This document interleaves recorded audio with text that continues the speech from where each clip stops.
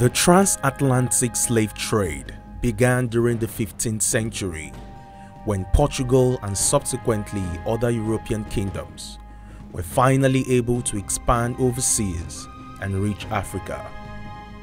The Portuguese were the first to move Africans enslaved back to Europe.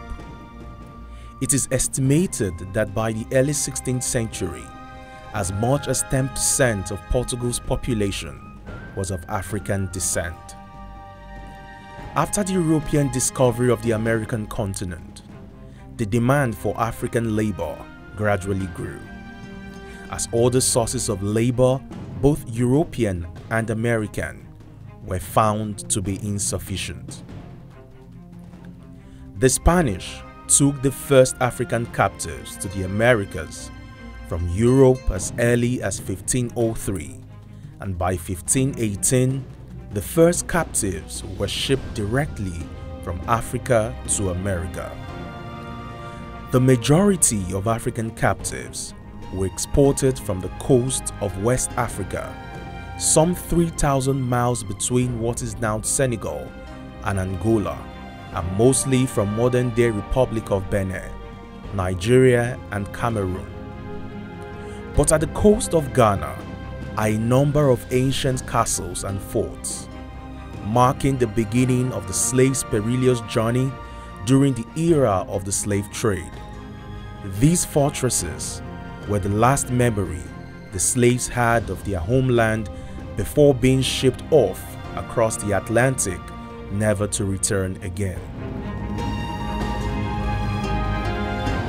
I was there in one of the castles to capture this story, the Cape Coast Castle.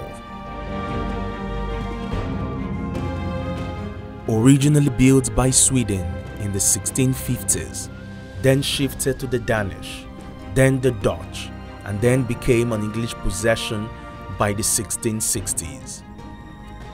In the castle's early decades, trade revolved around gold, wood, and textiles before English merchants began to seek captive Africans in large numbers.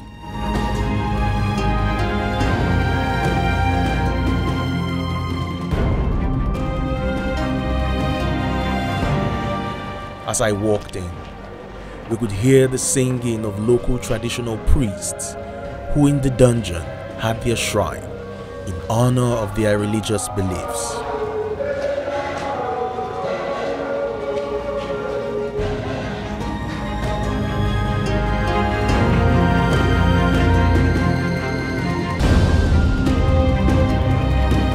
My tour guide told me how much slaves were held in the castles, where the slaves came from, and how they were held captive before being shipped off into Europe and the Americas.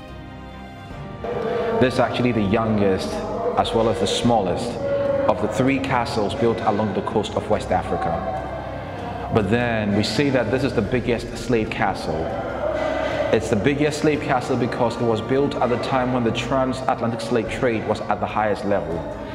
So the dungeons here were actually built much bigger to hold about 1,500 people at the same time. Well, the people that were brought here were not all from Ghana. They brought them in from several parts of Africa.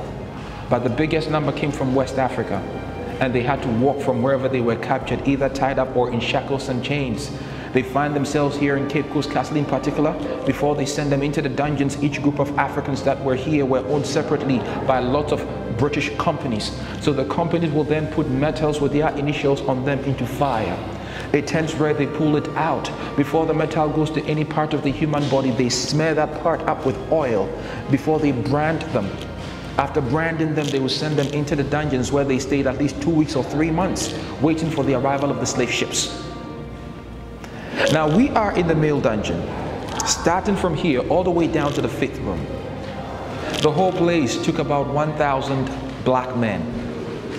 1,000 black men, mathematically we will say that each of these rooms held about 200 people.